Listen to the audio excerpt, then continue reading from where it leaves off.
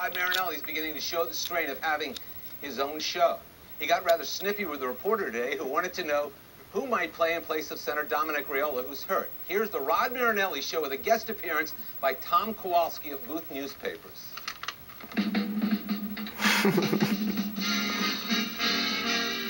It's the Rod Marinelli Show, starring Rod Marinelli.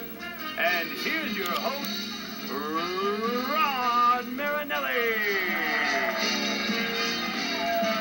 So you know whether he's going to, what his availability is?